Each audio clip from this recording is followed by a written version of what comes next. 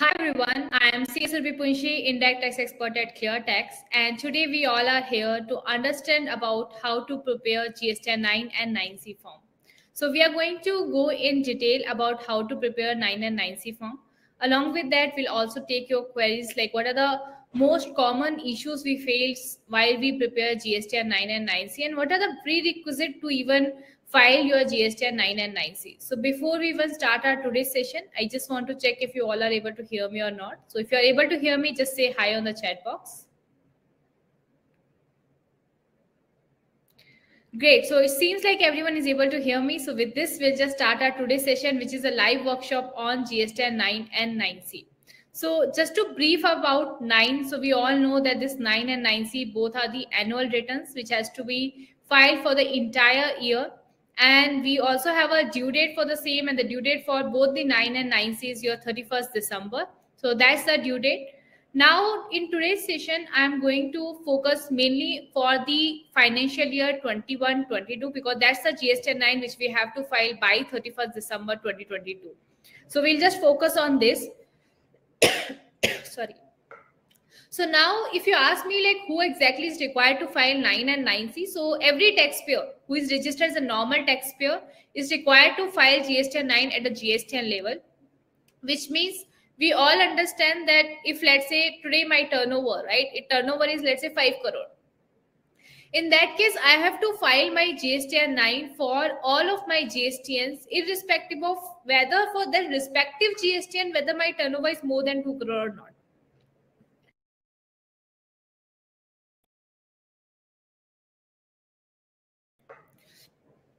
So here, if we just talk about GSTR-9, that limit is 2 crore. So if your annual aggregate turnover is more than 2 crore, then GSTR-9 is applicable. And if we talk about GSTR-9C form, the limit over here is 5 crore. So if your annual aggregate turnover is greater than 5 crore, then your GSTR-9C is applicable to all of you. And when it comes to filing, we always have to file for each and every GSTN if my turnover exceeds the threshold limit. And whenever I compute the turnover, I always have to compute at a PAN level. That is how we compute the turnover. And again, when I'm talking about my aggregate turnover, I don't have to include my inward supply, which is liable to RCM. I always have to focus on my outward supply. Now that's irrespective whether that outward supply is exempted supply or taxable supply. I have to club both these supplies and accordingly decide if I have to file my 9 or 9C. Right. So this is about who exactly is required to file a 9 and 9C.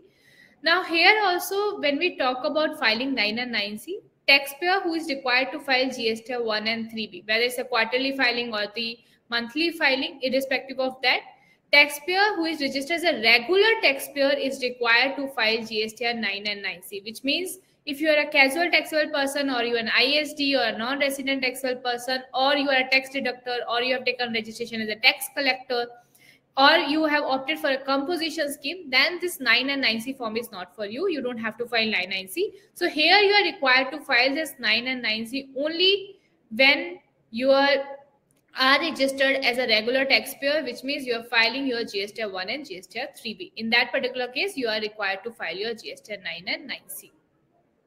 Here, when it comes to due date, the due date for filing your 9 and 9C is 31st December 2022. That's a due date.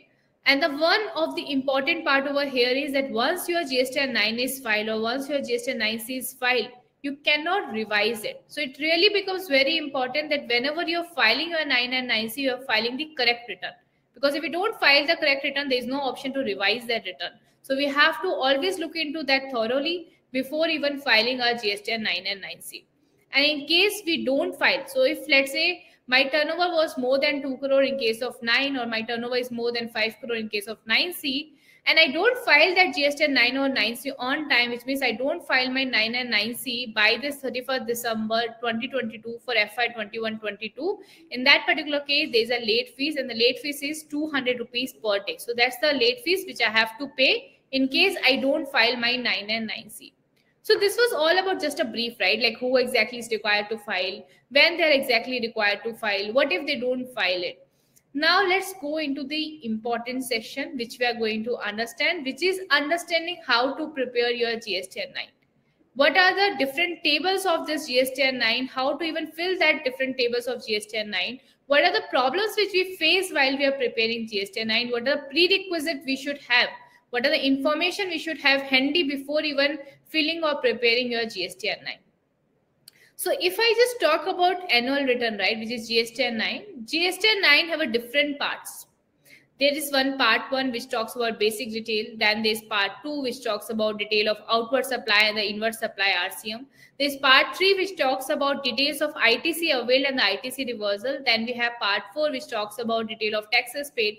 Then we have part 5 which talks about amendment in return related to FY 21-22, because right now I'm referring to FY 21-22. So whatever the amendment which is related to FY 21-22 but have been done in the next year, then we have to show that information in part 5.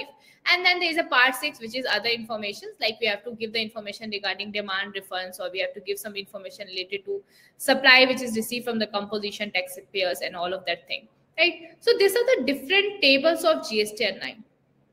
But to understand how to prepare this GSTR-9, we have divided this all the parts into different tables. So we have categorized this into 3 main parts.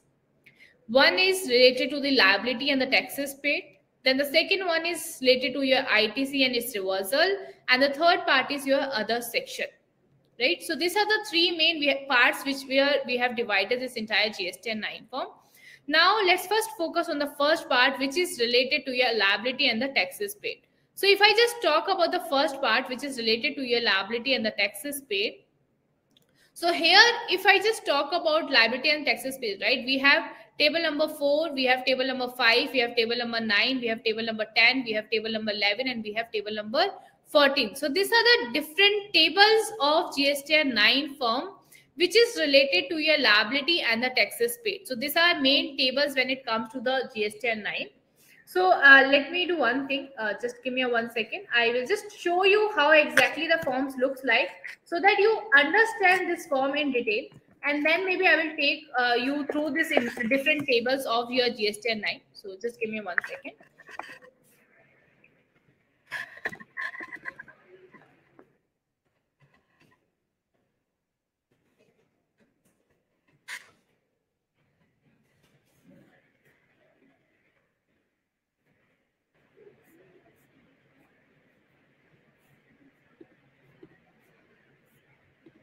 So here, if I just talk about like a different tables, right? Let me present my screen and you can let me know if you all are able to see my screen or not. So I have just shared my screen. So are you able to see my screen? Yes, so you all are able to see my screen. So if I just talk about the liability and the taxes paid, right? So we have this table number 4. As I told you, we have table number 4, we have table number 5, table number 9, table number 10, table number 11, and table number 14. So these are the different tables of GSTR-9 where we actually fill this information in relation to the liability, right? The liability could be in respect of my outward supply. The liability could be in respect of my inward supply, which is liable to reverse charge. Along with that, it also has some information where I don't have to pay any liability, but it's more of my outward supply, which is more of my sales part, right? So that is what this table actually shows. Now, if you look into this table number 4, right, in the table number 4, there is something called 4A, 4B, 4C, 4D, 4E. All of this information is given where the government is actually asking for certain breakups. So they're asking, okay, tell me what is your B2C, or tell me what is your B2B, what is your zero rated supply, what is your supply to an SCZ, or what is your deemed export, or what are the advances on which you have paid the taxes. And then there is a 4G which talks about the inward supply, which was liable to reverse charge, where you have paid the taxes under the reverse charge, but it's your kind of a purchase, right? So these are some breakups they have asked for, that tell me the breakups when it comes to your total outward supply where you are liable to pay any liability. If we look into table number 5, again, this is nothing but it's all about your outward supply. But here you don't have to pay any taxes. For example, if this is an exempt supply, or if it is a nil rated supply, or a non-GST supply, or even if it's a zero rated supply where it's an export but you are not liable to pay taxes because you have filed LUT. So export without payment of tax, or maybe you are supplying to an SCZ, but again there you are again going with a without payment of tax. So all that information comes in your table number 5. So this is something where you have an outward supply where there is no liability. When we talk about table number 4, it is again your outward supply, but you have certain liability, except for the 4G. 4G is one thing where it's an inward supply, but you are liable to pay the taxes under the reverse charge, right? So this is table number 4. This is table number 5, and it has lot of breakups over here. Then along with that, we have table number 9.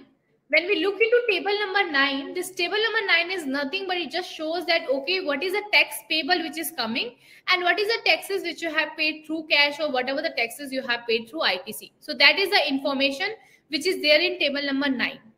Then we have table number 10 and 11. 10 and 11, nothing, it just talks about tell me all your supplies which is related to your FY 21-22, but the liability has been shown in the next year. So that is what is shown in table number 10 and 11. So this was just a brief, right? This was just about the tables.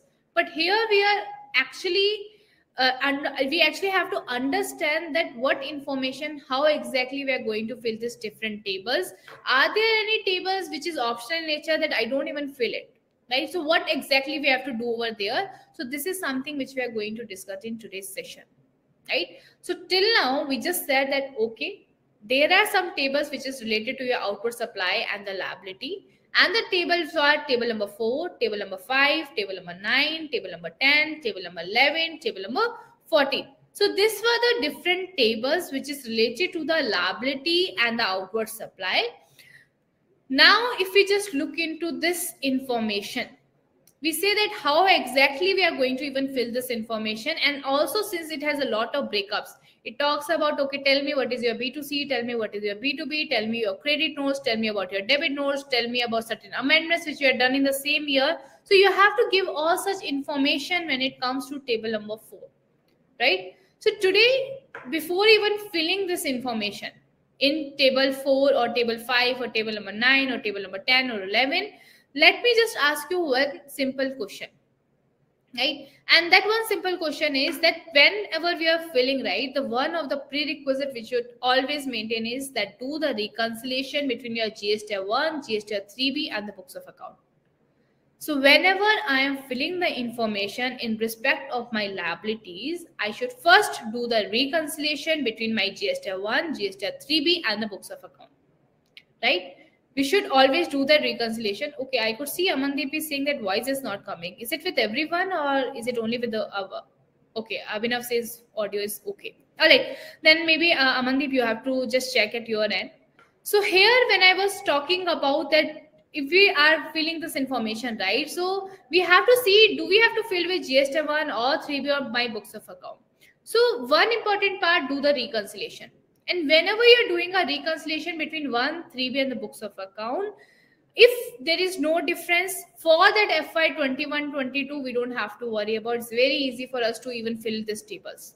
But in case there are certain differences, there is an important part which we should understand, that how to even fill these different tables, right? So assuming a very happy case, there was no difference between your GST-1, 3B and the books of account, everything was matching perfectly. You just have to populate table number 4 basis your file GST-1. That's the simple way you can do that, right? Because anyhow your file GST-1 have all this breakup. It has the information that what is B2C, what is B2B, what is your supply to an SCZ and all the breakups are already available in your file GST-1, but that information is not available in your GST-3B because 3B has the information in relation to payment, but it does not have these breakups and all, right? So it's always good that you, in case there is a difference, just go ahead and file this basis your GSTR-1. But let's say if there is a differences, right?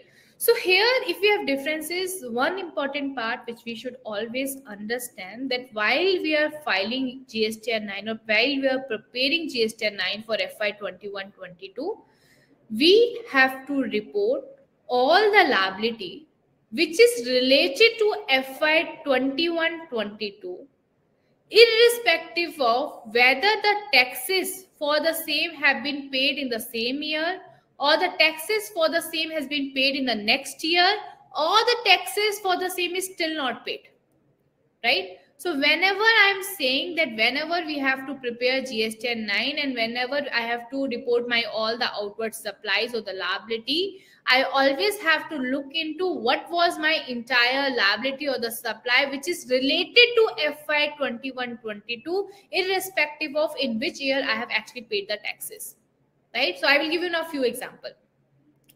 Think about a very normal case, and you only have to answer me this. Think about that you had some B2C supplies, right? It was a normal B2C supply, and you had made some supplies, you have sold something to, let's say, Mr. A, which he was an unregistered person. You have raised an invoice on 1st April 2021.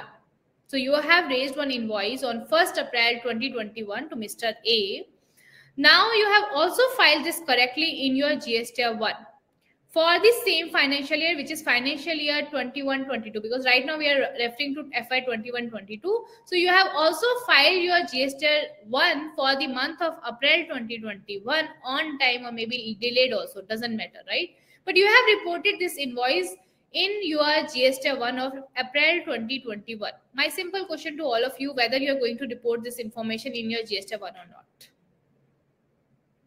There was one B2C invoice which you have issued to a customer on 1st April 2021. You have also reported this correctly in your GSTR-1 for the April 2021. My question was whether you are going to report this information in your GSTR-9 for FY 21-22 or not. And I could see an answer from Prithvi, who says yes, Santosh says yes, Subhar says yes, Nishit says yes, Suma says yes, Pratik says, and everyone saying yes. And that's obviously the right answer, right? Because here we are preparing the GST-9 for FY 21-22, and this in particular invoice relates to FY 21-22. So we have to report this information. Let me give you another simple example, or maybe let's take another example here. Let's say there was one invoice which you have issued to Mr. A on 31st March 2021. You have issued one invoice to Mr. A on 31st March 2021. But you forgot to report this information while you are filing your GSTR-1 for the month of March 2021, right? Because here we are filing for FY 21-22. So you forgot to file or you report this particular invoice while you are filing your GSTR-1 for March 2021. You realized your mistake. You remember, okay, I made a mistake. And what you have done, in the month of April 2021, you have filed an amendment. We know we have an option to file an amendment. So I have filed B2CSA. So there is a section called B2CSA. So I have filed B2CS amendment on April 2021 by showing that, okay, the original return period is your March 2021, and I have given the correct summary now in April 2021. My question to all of you is, and I think Amandeep have also given the answer. So my question to all of you, whether we have to report this particular information in respect of this particular invoice, whether this will be coming in my FY 21-22 GSTR-9 or not. I could see answer from Abhinav says no, Piyush says no, Suma says no, Rahul says no. All right, so everyone is saying no, and which is again the correct answer. Right? So there was an amendment which is done in April 2021 in respect of the original return period, which is FY 2021, right? So in that particular case, you don't have to even report this particular invoice. So now why I even ask this question, you should remember that if there are certain cases like this, right? So if you just even go and see government GST-9 auto computed detail.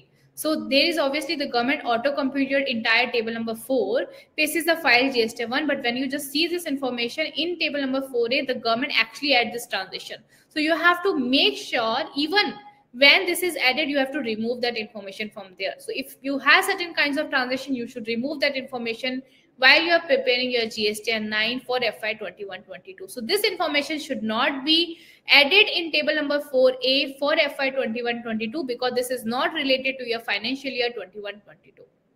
Now let me give you another example. And this is a very common mistake which usually happen with by many of us. Now what happened, there was a case where there was an invoice which you have issued to your customer. Let's say again, it's a B2C invoice. And you have issued this invoice on 31st March 2022, right? So 31st March 2022, you have issued this invoice to a customer. Let's say Mr. B, you have issued this invoice. But again, what happened? You forgot to add this invoice. On 31st March 2022, you issued the invoice to a customer, but you forgot to add this particular invoice while you are filing your GST-1 for the month of March 2022. You realized your mistake, right? When you realized your mistake, let's say you realized this mistake in the month of September 2022. So when you realized your mistake in September 2022, you still have an option to amend. But what happened? Instead of amending that, you have not amended. What you have done? Instead of amending that March 2022 return, or you are telling that, okay, there is a B2CS amendment, what you have done, you have directly added this particular invoice while you are filing your GST-1 for the month of September. So while you are filing September 2022 GST-1, you have added this invoice in your B2CS summary, because we know that anyhow we send the summary to the government when it comes to B2CS transaction. So we have added this particular invoice in that B2CS summary for the month of September rather than amending this particular document in the return period September 2022. My question to you is whether this invoice needs to be added while we are filing GST-9 for FY 21-22. Rahul is, if invoice date is 31st March, then add in GST-21-22 GST-9. Patho says yes. Devnesh says yes. Ramakrishna says yes. Pratik says yes. Prashant says yes. Everyone says yes, and which is again the correct answer. So even if you have wrongly reported this as a B2CS summary in the month of the September 2022, still you have to add this particular invoice while you are filing your GST-9 for FY 21-22, because this invoice actually relates to FY 21-22 and not the next year. So this invoice needs to be added over here, right? Now let me take another example. What happened? There was a normal B2B invoice, and we know the B2B invoice, we send the document level information to the government. So when we send the document level information to the government, what happened? I missed reporting one invoice in the month of, let's say, March 2022. So I forgot to report this particular invoice in my GST-1. So I have just I imported this invoice in my GST-1 for the month of May, and this information would be at a document level. So I added this particular invoice in my GST-1 for the month of May 2022, where the document date over here was, let's say, 31st March 2022. My question to all of you again is that whether this invoice will be included while I am filing my GST-9 for FY 21-22 or not. I could say Rahul says yes, Pratik says yes, Divyesh says yes, Subha says yes, Lichu says yes. All right, so everyone is saying yes, which is again the correct answer, because this invoice relates to FY 21-22. This invoice has to be added in my GST-1 of FY 21-22. Right? So I think now this part is very clear to all of you. In short, if I summarize, right, while I'm reporting my liability and my turnover or my supplies, outward supplies in my GST-9, I should not worry about whether the payment against the same has been paid in the same year or in the next year, or even it is not paid. Whether it is reported or not reported doesn't matter. What matters is that if it is related to FY 21-22, it should fall in your GST-9 for FY 21-22. So this is something which we should always remember, that while you are preparing GST-9, you need to report all your outward supply related to FY 21-22 in your GST-9. This was one part. But now the second important part is, we know that we talked about table number 4, table number 5, table number 10, and table number 11. Question is that when to report the information table number 4 and 5, and when to report the information table 10 and 11. So for that, what we have to do, if there is some liability which is related to your FY 21-22 and the taxes for the same is also paid in the same year, liability related to FY 21-22 and the taxes for the same is also paid in FY 21-22, in that particular case, that liability has to be shown in your table number 4 and 5, right? Liability related to the, and right now whenever I'm saying FY 21-22, it's a current year, so I will say current year as FY 21-22. Whenever I'm saying next year, assume I'm talking about April 21 till October 2022. Sorry, April 2022 till October 2022. Whenever I'm saying previous year, I'm always referring to the 2021. Right? So that is what I'm referring here. So current year, when I'm saying current year, it is always FY 21-22. Right? So wherever my liability is related to the current year and the taxes are also paid in the current year GSTR-3B, in that particular case, this information needs to be reported in table number 4 and 5. Right? Wherever there is a liability which is related to the current year and the taxes for the same has been paid in the next year, in that particular case, this has to be reported in table number 10 and 11. And wherever the liability which is related to the current year and the taxes are still not paid, then that information has to be reported in table number 4 and 5. So in way to just summarize, you just have to first fill table number 10 and 11 and then you fill the table number 4. How you have to do it? If there was some liability which was related to the current year and you have paid in your GSTR-3B of the next year, which is you have paid that liability from April 2022 till October 2022, then report that information in table number 10 or 11.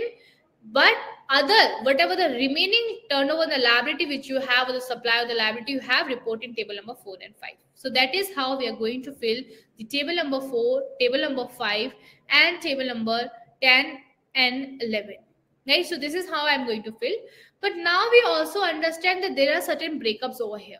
It asks for that, okay, there is some 4A, 4B, 4C, 4D. Now question is, what is optional in nature? What is mandatory in nature? Right? So here, if we just see, there are a lot of information which government have already come up with. But what they have done, let's say there is a credit note, right? There's a debit note information in respect of the transaction. If there is a credit note in relation to B2B or maybe a zero-rated supply or supply to an SCZ and all. So we all know that today, while we file GST-1, credit note for all this transaction has to be shown separately. The debit note is shown separately. But when it comes to B2C transaction, the B2CS, right? For B2CS transaction, we always give a summary to the government. We always show the net figure to the government, right? So here the government is not asking for the credit debit note separately when it comes to the B2C.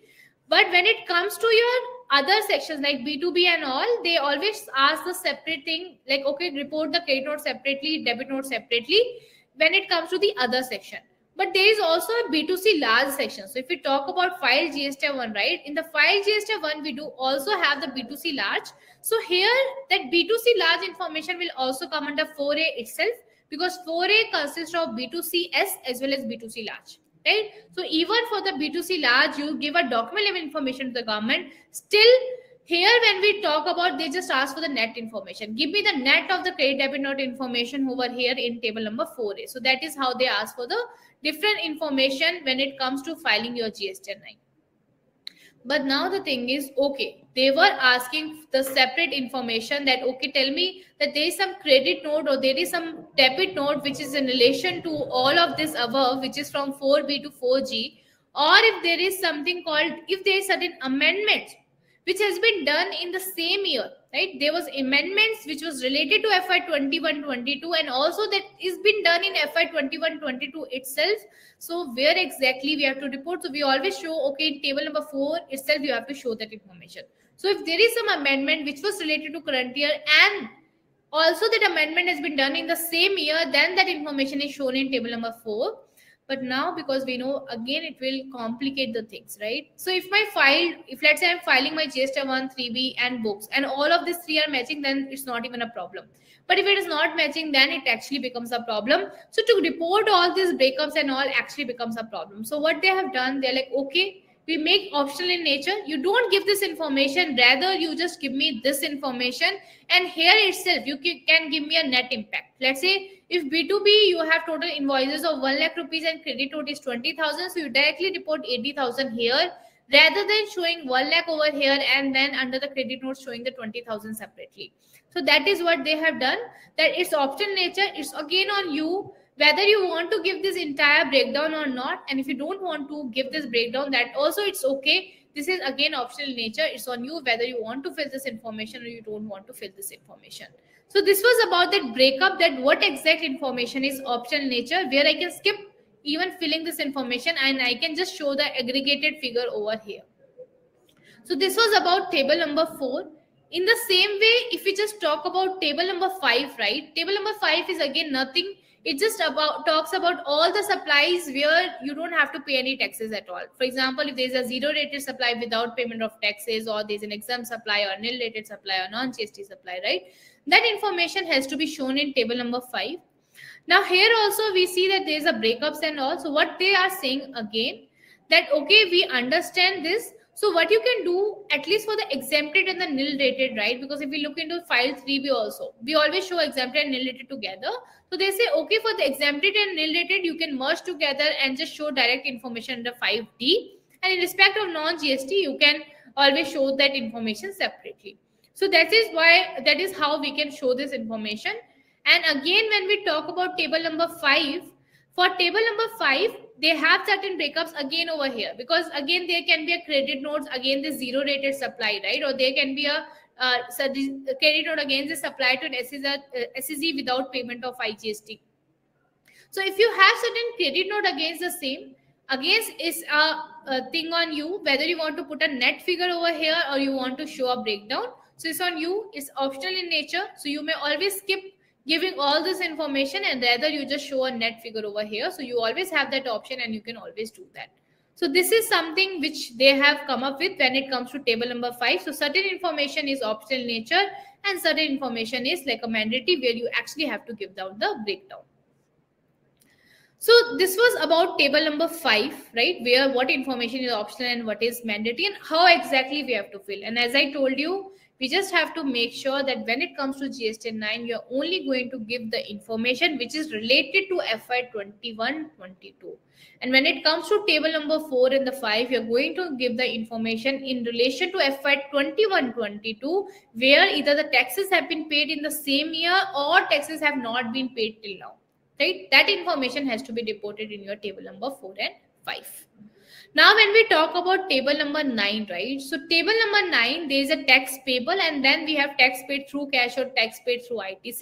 So when it comes to tax payable, right, this ideally should always match with whatever the liability you are going to show in table number 4. Right? Because if we talk about table number 5 anyhow have only the exempted supplies or where we don't even have to pay any liability at all. But table 4 only have where only have the transactions where we have to pay some taxes to the government.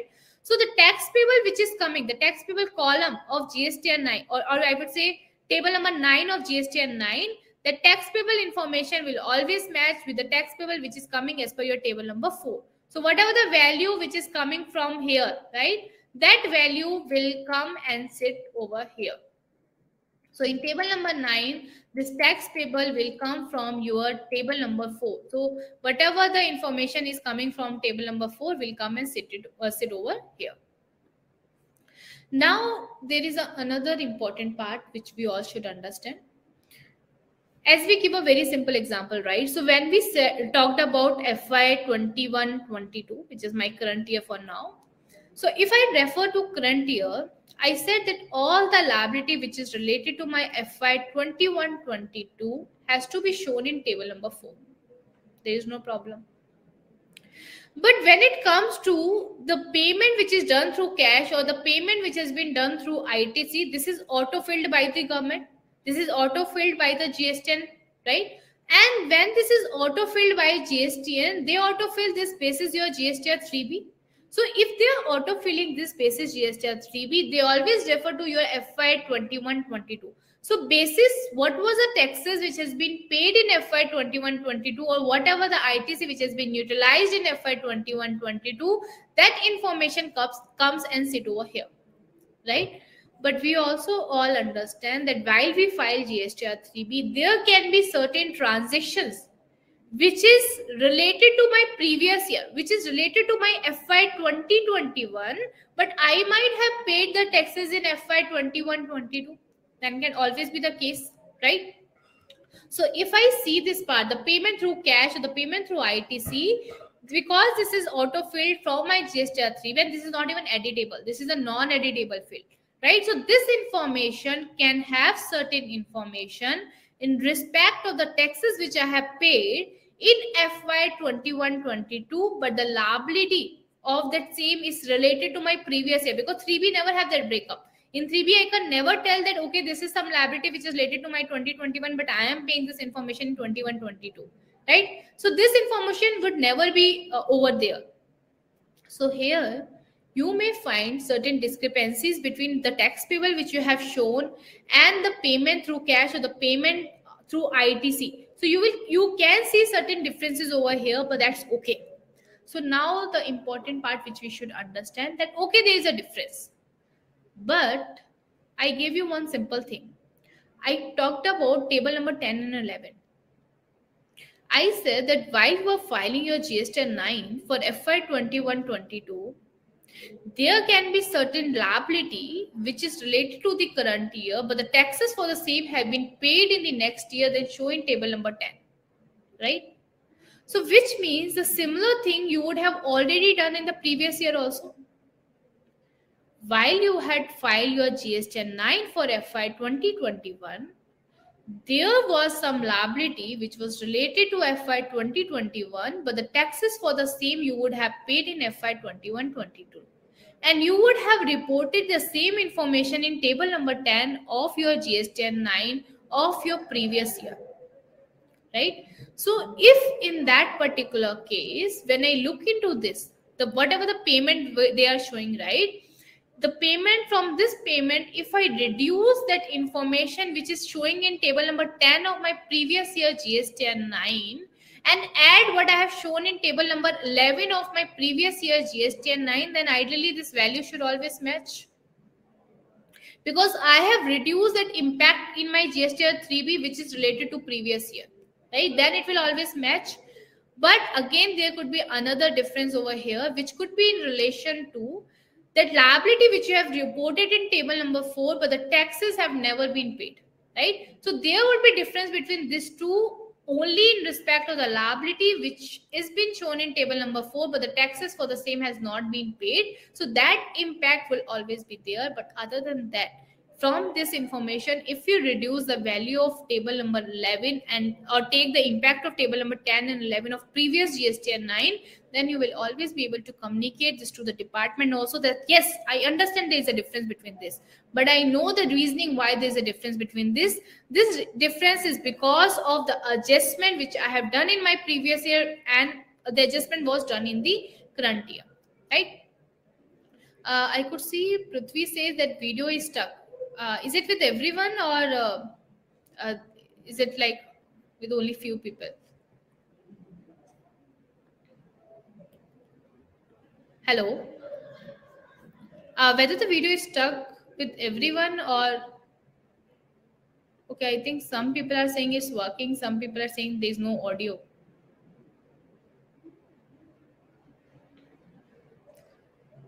I will do one thing. If it's actually stuck, then let me just refresh it. Okay, now it's working for everyone. All right. So if it is working, then let me continue. And for people, if it is stuck, I would just suggest if you can just refresh the page. So if you just refresh the link, right, then it will start working.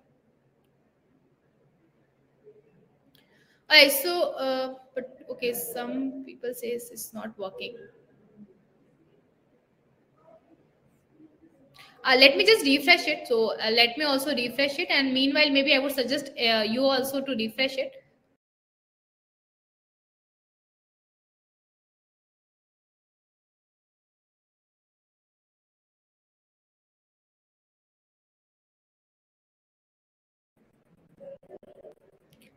Is it working fine now, or still you're facing any problem? Great. So now people are saying that it's working. Then maybe we can continue with the session. So we just refer to, right, why there can be or when there can be actually a difference in your table number 9, and it's okay if you have a difference. There is no problem that there is a difference, but one important part you should understand that if there is a difference, you should know why there is a difference. You should be able to explain that okay, this is the difference, and this amount, there is a difference because of my last year liability which I have shown in my current year GSTR-3B. Right, so this is something which we should always keep in our mind while we are preparing GST-9. When it comes to tax payable, though the government autofill this basis your GST-9, but you have to always remember that this information again can be editable, and this information has to be filled as per the liability which you have shown in table number 4. So this is something which we should understand. So this was about table number 4, 5, table number 9. Now moving to table number 10 and table number 11. This is optional in nature, but it's always important. Even if it is optional in nature, right, it's always important that you fill this information. And why I'm saying that you should fill information, as I gave you an example, right, in table number 9, when you had a difference between the tax payable and the taxes paid, you were able to explain this information to the department also through GST-9 form itself if you had filled this table number 10 and 11 correctly. So whenever in the next year you want to see, right? So whenever in the next year you want to see that what actually happened, then you would be able to understand only by looking into your previous year file GSTR-9, right?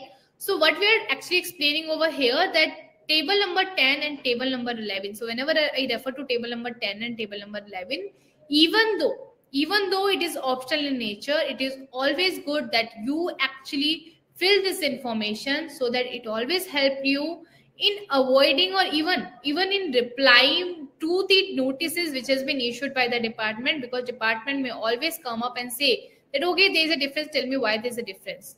And if they come up with that, rather than showing all the detail and all, you can clearly say that, hey, this is the file GST-9 which is already available with you. And you can look into this file GST-9, you can see table number 10 and 11. I've already reported that there was some adjustment which was related to the current year and has been shown in the next year. So from here itself, the values are actually matching and I have paid the correct liability, right? So this is what we have to always make sure, that while we are filing different tables of GSTR-9, how exactly we are populating this value. And even if there is a difference, because there can be a differences, you know the reason of certain differences, right? Whether my audio and video is proper, or are you facing any problem? All right, great. All right, so now we're going to the next part, which is your table number 14. So when we talk about table number 14, right, so this is nothing but whatever the taxes or the liability I've shown in table number 10 and 11, right? The same payment I would have paid in my GSTR-3B, so this has to be shown here. So whatever is coming in table number 10 minus 11, the value of that will come here in table number 14. So this is how we actually prepare our GSTR-9 for FY 21-22 in relation to the outward supply and the liability. So what we have talked about, we refer to table number 4, table number 5, table number 9, table number 10, table number 11, and table number 14. So these were the different tables of GSTR-9 which we have actually prepared basis the GSTR-1 or GSTR-3B or the books of accounts. So basis that we have actually prepared this information. So you should always make sure that ideally whatever the supply is there as per the books of account is actually shown in your GSTR-9 for FY 21-22. Now going to the case study. I would like to understand from you that how much you are able to understand, and will you be in the position to even fill different tables of GSTR-9 if you get lot of differences between your GSTR-1 or GSTR-3B or books of account. So let's go with the first part.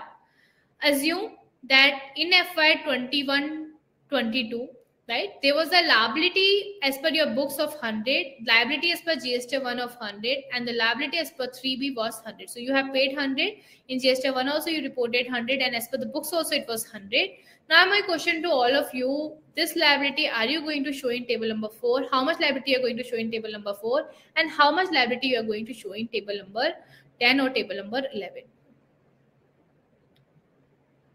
I could see the answer from Shravan. Shravan says 100, Subhash says 100, M says 100, Ami says 100, Shriram says 100, Gaurav says 100, Patho says table 400. Alright, so everyone is saying that in table number 4, we have to show the 100 wala liability, and which is again the correct answer, because obviously this is the liability which is related to my FY 21-22, and I have correctly reported in my books G1 3B. So here 100 rupees I am going to show in my table number 4. Right? So this is what I am going to do. Now let's go to the next part. There was a liability as per my books 100, as per GSTR-1 100, as per my GSTR-3B. What I have done, I have paid only 80 rupees in my FY 21-22. The remaining difference of 20 rupees I have shown in the next year. Now my question to all of you, how much you are going to show in table number 4 and how much you are going to show in table number 10 or table number 11? I could see answer from Madhusudan, who says 100, table number 4. Annapurna says 100, table number 4. Shushma says table. Alright, so I'm getting a different answer over here. So if you ask me, right, so what exactly we have to do? Here, what I told you, that if there's a liability which is related to your current year and the taxes are also paid in the current year, or taxes are not paid till now, that liability has to be shown in table number 4. And if there's some liability which is related to the current year, and the taxes has been paid in the next year, then that particular case, that liability has to be shown in table number 10. right? Or if there is some liability where we have paid extra, right, which is related to current year but which has been paid extra and the same has been adjusted in the next year, then that information has to be shown in table number 11. So in this particular example, because 20 rupees which was related to my current year I have paid in the next year, so this information has to be shown in table number 10. So if you just see here in table number 4, I'm going to report 80 and in table number 10, I'm going to report 20. So this is how I'm going to report this information in my GSTR-9. Now let's go to the next one. What happened that there was a liability, and when we talk about the liability, which again obviously the entire liability was related to my current year. So as per my books, I have shown 100. As per my GST1, I have reported 80, and in 3B I paid 100 rupees. In the next year in GST1, I reported 20. So my question to all of you, how are you going to report this information in different table of GSTR-9?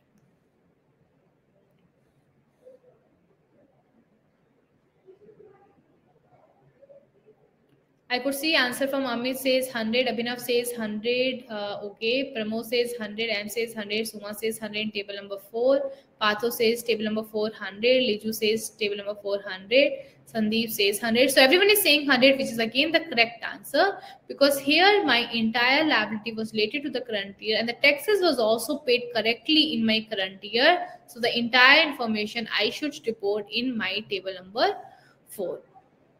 Right, so this is how I have to report this information. Now the next part, I have made a mistake in my turnover. Liability was correctly reported in my books as well as in my GSTR-1 as well as in my GSTR-3B, but I made a mistake while I was reporting my turnover. We know that we also show taxable value in table number 4, 5, right? So now question is that if I made a mistake, what happened? My actual turnover as per my books was 10,000, but I have wrongly reported this turnover as 9,000 in my GSTR-3B. Now my question is that while you file your GSTR-9 for FY 21-22, how exactly you are going? So liability, we understand that we are going to anyhow show 100, and the entire liability of 100 we are going to show in table number 4. Question is about the turnover, that what exact turnover we are going to report in GSTR-9. Chitra says 10,000, Ami says 10,000, Praveen says 10,000, Dipesh says 10,000, Sanjeev says 10,000, Chetna. Alright, so everyone is saying 10,000, which is again the correct answer. So we are going to report the exact 10,000 turnover in my table number 4 because that's my correct turnover, irrespective of whether I have made a mistake in my GSTR-1 or my GSTR-3B. Right? Now the next part is what happened. I have paid extra in my 3B, which I have adjusted in my next year. So my actual turnover liability. So here my liability was 100. But what I have done in my GSTR-3B, in the current year, I have shown 110. And later I realized my mistake and I adjusted 10 rupees in the next year. Now my question to you, how much you are going to report in table number 10 or how much you are going to report in table number 11 or how much you are going to report in table number 4? I could see answer from Sushil says table 4 110 and table number 11 you show 10. Alright, Sanjeev says 100, Shriram says table number 400, Radhakrishnan says 110 in table number 4 and 10 in table number 11. Chaitanya says 110 and 10. Alright, so I'm actually getting a different answers over here.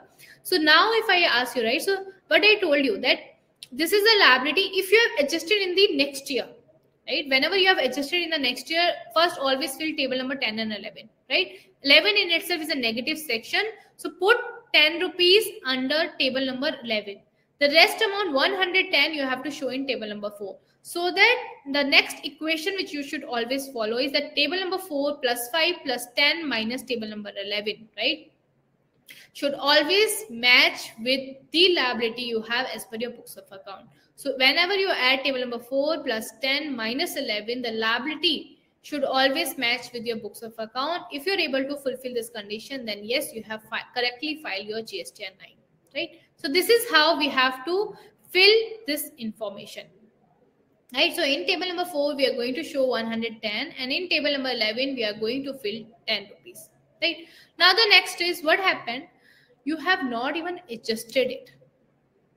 In the previous example, we actually adjusted in 3B of the next year. But now what happened? We have not even adjusted in the next year. So what happened? My liability, actual liabilities for my books of account was 100. But in 3B, I have wrongly paid the liability of 120. I will give you a very normal example. Right? We know of the credit note. Government don't even allow negative figures in our GSTR-3B. So when the government don't allow negative figures in GSTR-3B, and let's assume that in that particular time period, right, I didn't have any sale in that particular state, so I was not able to adjust this particular credit note.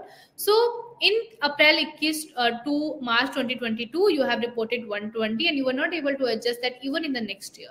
My question to all of you: how are you going to report this information in GSTR-9? I could see answer from Abhinav says 4, 120, 11, 20. Ami says 120. Sheenam says 120. Shushi says 4, 120. All right. So I'm actually getting a different answers over here. Now to explain one important part here. See, one thing which we should always remember. Why are we even filling table number 10 or table number 11 of GST-9? So this is one thing which we should always understand, that why are we even filling table 10 and 11? Right? So we are filling this table number 10 and 11 just to understand, is there any thing which is related to my current year, but the taxes or things have been adjusted in the next year. If there were certain amendments, adjustments which was related to my current year, but the same has been done in the next year, that information I go and put in table number 10 and 11. Right? That is what I do. I gave you one example where I said that in 3B, there was a liability. I have reported 80 and 20 rupees I paid in the next year. Right? That 20 rupees was related to FY 21-22. And that was the reason I showed that liability in table number 10.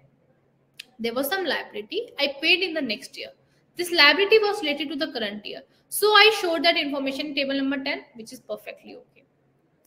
Second example, I said that there was some excess liability I paid in my current year. So I adjusted that information in my next year. So when I adjusted that in the next year, which means if I want to correct my next year, I have to say, okay, this is some information which is related to my previous year. Right? There was something wrong happened in my previous year, which I have to adjust, which I have adjusted in the next year. And this is actually related to my next year. Right? So that was the reason I showed that information in my table number 11. That is what I have done, right? Here, if we just look in this particular example, I have done nothing in my GSTR-3B for my next year. If I have done nothing in my GSTR-3B of the next year, then I'm not going to report anything in table number 10 or table number 11. I will report anything in table number 10 or table number 11 only when there was some adjustment which has been done in the next year, which has been done because of my current year impact. Because I have done something wrong in my current year and I have done some adjustment in the next year, in that particular case, only I am going to show the information table number 10 and 11. Now, when you look into the same example, right, I have done nothing in 3B. In the next year, there was no adjustment done which is related to current year. So I'm not going to fill anything in table number 10 or 11. Right? So I will not fill anything in table number 10 or 11. But at the same time, if you ask me in GST-9, I'm only going to fill the liability which is related to my current year. Question is, what was the liability which is related to current year? The liability which was related to current year was just 100 rupees. So ultimately, when it comes to table number 4, I am just going to show 100 rupees.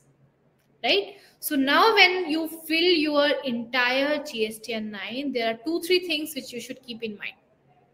The first thing, in 9 form, when it comes to the liability and when it comes to your entire outward supply, if it belongs to your FY 21-22, then only it will come in your GSTR-9. Otherwise, it will not even come in GSTR-9.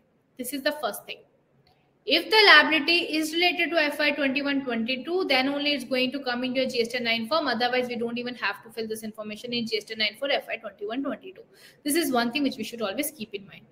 The second important point is that whatever the important liability you have shown in table number 4 plus 10 minus 11, table 4 plus 10 minus 11, and plus 5 also if I'm including the other exemplar supply. So table 4 plus 5 plus 10 minus 11, whatever liability comes in or whatever your turnover comes in, the outward supply comes in, right? Except for the 4G. So there, that information, table 4 plus 5 plus 10 minus 11 will always match with your books of account. Remove the 4G because that's related to inward supplies, right? So here the second important part I said that table 4 plus 5 plus 10 minus 11, removing that 4G which is invert supply liable to RCM will always match with your books of account. If it is not matching, it means you are making some mistake over there. That's the second thing. The third thing is that you are going to fill the information in table number 10 or table number 11 only when you see that there was certain adjustments which has been done from April 2022 till October 2022, and that adjustment was done because of my previous year. If there were certain adjustments which was done from April 2022 till October 2022 because of my previous year, then that information will come in table number 10 if your liability is increasing, or if it is decreasing, then show in table number 11. Otherwise, don't fill that information in table number 10 and 11. And ultimately, the remaining part you are going to fill in table number 4. Right? So this is something which we should understand when it comes to filling your GSTR-9 in respect of the outward supply and the tax liability. So this was an answer for the sixth one. Now let's focus on the second limb. So till now we just talked about liability and the taxes paid, and I hope you're able to understand all that. So now let me ask you one simple thing. First, you want to cover that ITC and the reversal part, or first you want to cover the spillover effect in respect of the liability and taxes part? Accordingly, I will take this. So first you want to cover the liability and the taxes part in respect of spillover effect. Like let's say for FY 2021, there was something done on 21-22, or maybe for current year done in the next year. So first you want to cover that part, or you want to first focus on the table number 6-7, which is related to ITC and the reversal. So maybe you can reply on the chat box. So accordingly, we'll take the session. All right. So everyone is saying, let's talk about table number 6-7. Great. So let's talk about the ITC part now. So now the second part is about the ITC, which is also very important. And I know that a lot of the confusion which we have in relation to this table number 6 and table number 7 and table number 8, right? So now first we discussed about the liability and taxes part, which was related to table 4, 5, 9, 10, 11, 14. So we have already filled that information. Now let's keep that aside. Now focus is on table 6, table number 7, table number 8, table number 12, and table number 13. So this would be our focus area. Now, if you ask me like related to table number 6, right? Table number 6 is having some information in table 6A. There is some information in table number 6A, because here you have to listen very carefully, because I am going to ask you a few things which is interlinked between what we are showing in table 6 and what we are showing in table number 8B. Right? So here you just listen to this very carefully, that when it comes to 6A, right? In 6A, we show the ITC which has been claimed in your GSTR-3B. And here this information is nothing but what is shown in 4A of your GSTR-3B. This is auto-filled by the GSTN and it is not editable at all. So table 6A is not editable at all, and this is auto-filled by the GSTN, and this is filled basis your GSTR-3B. And if we now go back to GSTR-3B form, in GSTR-3B form, we have something called 6A, we have something called 6B, and we have something called 6C. 6A has all the information in respect of the ITC which we have claimed. It could be in relation to import of goods or import of services, or maybe inward supply liable to RCM, or maybe inward supply from ISD, or maybe all other ITC, which means you have purchases from the registered person, right? That information we always show in 6A. Sorry, not 6A, I would say in table number 4A, right? Now 4A of GSTR-3B. Then when we talk about 4B, in GSTR-3B, in 4B, we show some information related to reversals which we do. The reversal could be because of 42, the reversal could be because of 43, there could be reversal because of 37 or maybe 38, rule number 38, right? They can be the reversal because of credit notes also, right? So if we now ask you, today when the government auto-compute your GSTR-3B basis 2B, there is an ITC reversal. If there is some credit note which is appearing in 2B, that ITC reversal government do in 4B. There is a 4B others, there they show that credit note, right? So that is how the government autofill it, right? So that is 6B, and 6C is nothing but A minus B, that's 6C. That value actually goes and sit in your electronic credit ledger, and basis that only we decide whether interest will be levied or not, right? Now the question over here is, here in 6A, the government is going to only tell you the information in respect of the ITC which you have shown in table number 4A of GSTR-3B, which means only the claim part. They're not going to talk about the reversal part. Now, if you talk about credit notes, right? If there is some purchases you have made from the registered person, there was also some credit note which has been issued by that person, there is two options with you. Either you show the net figure in like table 4A5, right? 4A5 of GSTR-3B. When you show the net figure here, which is net of credit note, that's the one way you can do, right? Second is you go with whatever the government auto compute today, because government anyhow auto compute your GSTR-3B basis 2B, and there they take the credit note under the reversal part, which means they take that information under 4B too. Right, so you go with that, and I think majority of us go with that part, what is auto-filled by the GST. So they put the credit note under 4B, so we also put the credit note under 4B, right?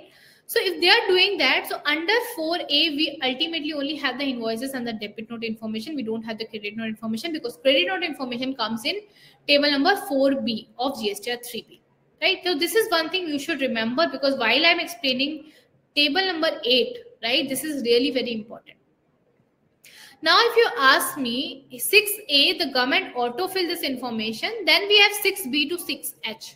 So what we have to do when it comes to filling your entire table number 6 of GSTR-9, we have to fill this basis 3B itself.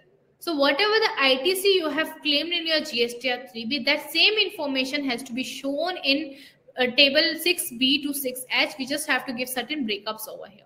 So with certain breakups, you have to give the information that what value will be coming in 6B, 6C, 60, 60 and all that. So here we have to just give certain breakups, but this value has to be filled basis your GSTR-3B only.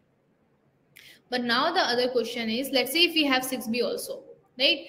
6B is something where we're talking about there's an inward supplies other than import and inward supply liable to reverse charge, but it includes the supplies received from SCC, right? So in short, we can say whatever the purchases we have made from the registered person, that information is coming in and sitting in your 6B.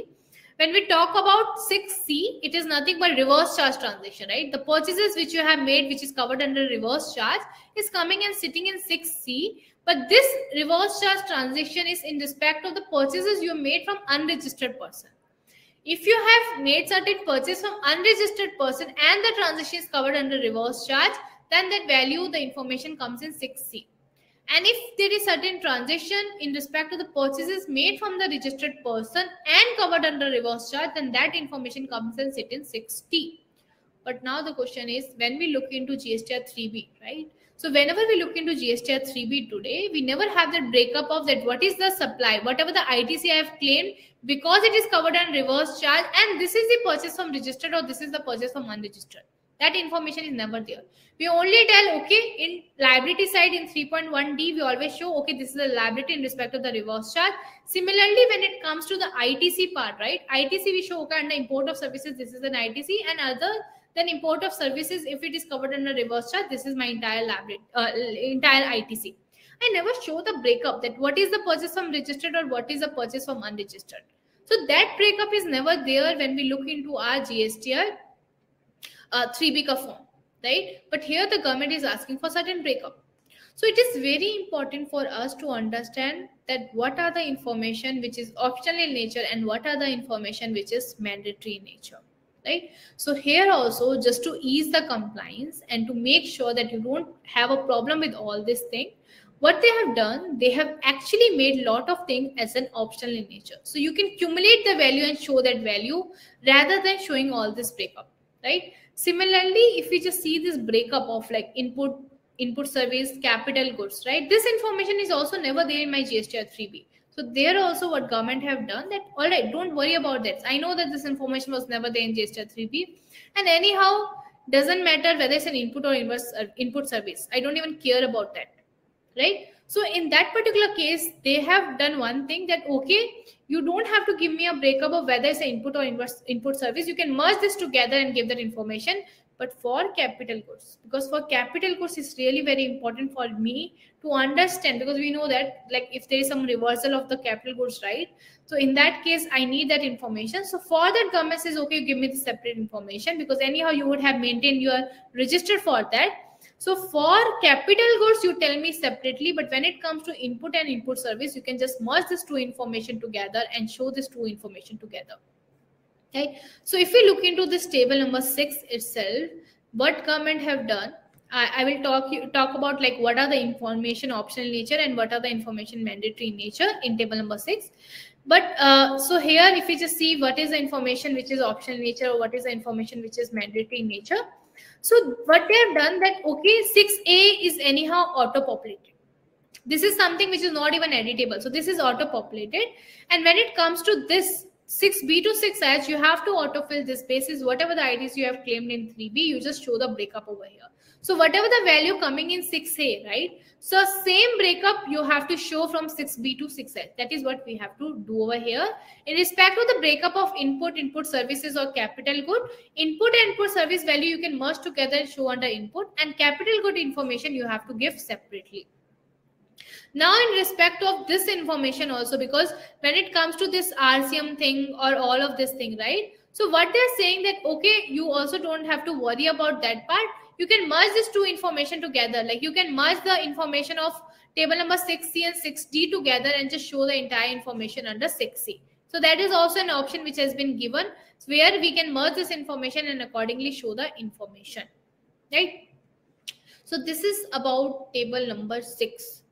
Where I am just going to show the breakdown, and if you look into this breakdown, all of the information is actually available in my GSTR-3B, and the information which was not available in the 3B, there the government have made it optional or asked us, okay, you can just merge this information and show it over here, except for one thing, which is reporting of the capital good information, because that information, if there is some ITC I have claimed in respect of the capital goods, that I have to calculate it separately and report in our table number 6, right? So this was about table number 6, but now I will tell you one more important part. We talked about table number 6. We said, okay, in table number 6A, I am going to show the total ITC which is there in 4A, right? Which is 4A may nothing is the import of goods, import of services, RCM, ISD and all other ITC. That information is going to come over here. Let me ask you one simple question from all of you. A very simple thing. Let's assume you had purchased something from your vendor. There was a total ITC of rupees 10,000. So you purchased from a vendor, ITC was 10,000. You had claimed the ITC also. Obviously, you were like, okay, you have fulfilled all the conditions. Let's say it is coming in your GSTR-2B, you have received the goods and services. All condition of section 16 was fulfilled. And it was an eligible ITC also. You claimed that ITC in table number 4A5 of GSTR-3. Now when you claimed ITC, let's say in the month of April, you claimed that ITC. But what happened? Within 180 days, you have not made the payment to this particular vendor. And we all know that if we don't make the payment to the vendor on the time, right, then we have to reverse this ITC, right? Now when you reverse this particular ITC, first, let me ask you where exactly I'm going to show this ITC reversal in my GSTR-3B. So if I have to reverse this ITC, my question is whether I'm going to even show in my GSTR-3B or not if I have to reverse certain ITC. So Abhinav says yes, obviously we have to reverse it and we have to show in 4B2. Ami says 4B2. Shekhar says 4B2. Manikantan says yes, we have to reverse that ITC. So everyone is saying yes, we have to reverse that ITC and we are going to reverse that ITC in 4B2, which is correct answer, right? Which means now I have reversed it. Let's say in the month of October, I realized my mistake. I have not made the payment. I have also reversed that ITC. Now let's say in the month of November, right? In the month of November, I have actually made the payment to this vendor. Now whether I am eligible to reclaim this ITC? Rajni says yes. Shravan says yes. Shekhar says yes. Pratik says yes. Rahul says yes. Jignesh says yes. Everyone is saying yes. Now, when I reclaim this ITC, I will fill this information table number 4A5 of GSTR-3B. That is how I'm going to show, right? When I reclaim this ITC and I realize this, let's say in the month of November, I have to reclaim this ITC. I will show this information table number 4A5. That is how I'm going to show that. I have to reclaim it. So assume this ITC, I gave an example of in that April month, in 4A5, I would have shown 10,000 rupees, right? Then let's say in October, what I have done, I would have done some reversal under 4B2 of 10,000 rupees, right? Then I would have reclaimed that ITC in the month of let's say November. Again in 4A5, I would have shown 10,000 rupees. That is what I would have done, right? My question to all of you is, in 6A, in respect of the auto computed detail by the government, because this is anyhow auto computed by the GSTN, we never tell the government that, okay, this is in respect of the reclaim of the ITC, right? That information is never there or present in my GSTR-3B. My question to all of you over here is that in 6A, whether you are going to see 20,000 or you are going to see 10,000.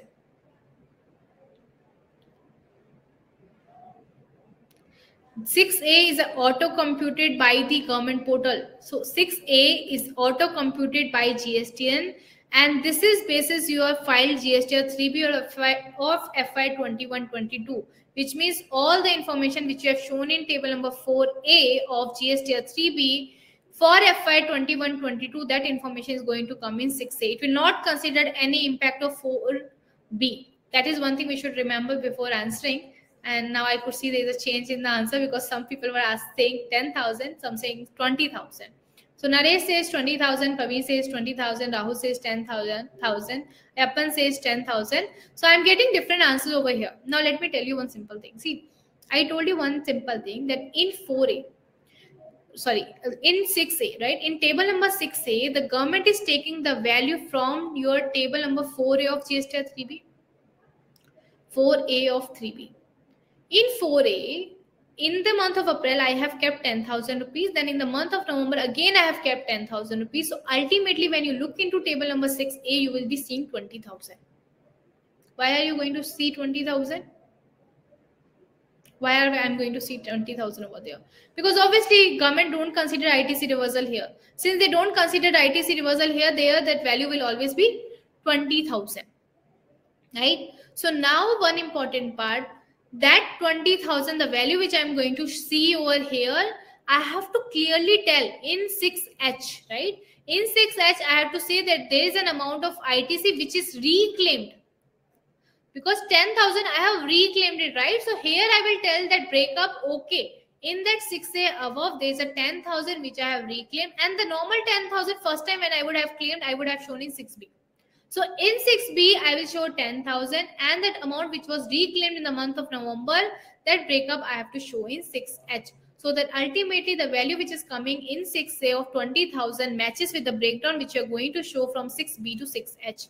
Right? This is how we have to report this value. But why I even ask this question? Because this is really very useful when you actually fill in your table number 8, because table number 8 is actually very confusing and there can be differences, and that's the one of the reason that why you even receive the notice, right? So we are going to focus on that part, but for that you should actually understand that what can be the cases where you will actually see the differences. I could see Pankaj says there is no audio. Is it like with Pankaj or it is with everyone that you're not able to hear me? All right, Brajesh says all okay. Shubha says all right. So I think it's fine. Then we may proceed further. So now when I talked about right 6, I focused only on the ITC part which you have claimed in table number 4A of GSTR-3B. So that breakup I have shown here. Similarly, when it comes to 6B, right? So 6B to 6H, I said, okay, 6A mein value is auto-computed, 6B to 6H, you just show the breakdown. Now referring to table number 7. Whatever the ITC reversals you have done in your GSTR-3B under table number 4B has to be coming under table number 7. Right? Whatever the reversals which you are going to do in table number 4B of GSTR-3B has to come in table number 7. Now let me ask you another question, and now let me refer to FY 21-22, and I will also talk about like the changes which has been done by the government from your August 2022. What happened in this example? And you have to answer me that how exactly you report this transition today, and accordingly I will answer you. Let's say in FY 21-22 itself, let's say on 1st April, what happened? You purchased some food and beverages for your employee. Right? So you purchase some food and beverages and assume that you also have paid some GST of 5,000 there. When you purchase this food and beverages, you have two options, right? When it comes to recording food and beverages, when you make an entry in your ERP, and as Shravan rightly said, it's an ineligible ITC covered under section 17 subsection 5, which is perfectly right. Now my question is, this was an ineligible ITC which is covered under section 17 subsection number 5. When you get this entry, how you record this entry in your ERP? Either you have an option that first you show that okay, this is an input GST, and then you show the reversal of the same. That's one way, right? And when you just show first claim and then reverse it, then in 3B also, first you're going to show in 4A5, then you do a reversal under 4B. Or the second option is that you don't show in 4A5, you don't reverse under 4B. Rather you just directly expense it out, and most of the people used to expense it out. And it comes to reporting in 3B, we were not even reporting this transaction, right? Most of us were not even reporting, and if some of us were even reporting, we used to show that information in 4D1, right? That is how we used to show. And I could see the answer from many of you. Radhakrishnan says that we used to, okay, Sushil says we used to expense it out, Amit says expense it out, Shravan says need to report. All right, so in most of the cases, right, we are saying, if I refer to FY 21-22, while we file our GSTR 3B, most of us used to expense it out. We were not even disclosing. And even if we are disclosing, we used to disclose this information in 4D1. We were never adding that in 4A. We were never reducing in or doing a reversal in 4B. That is what we used to do, right? But now from the August 2022 changes, things have changed, right? In this particular case, if I purchase something, it is even appearing in my 2B. First, I have to do claiming part, which is I have to report that in 4A5. I also have to do a reversal under 4B1, which is a permanent reversal, and accordingly 4C the value will be 0. That is from August 2022. So anyhow, we are not preparing GST-9 for FY 22-23. So that impact will anyhow be applicable only from the next year. But now referring to the current year, right? When we are saying current year, obviously I'm talking about FY 21-22.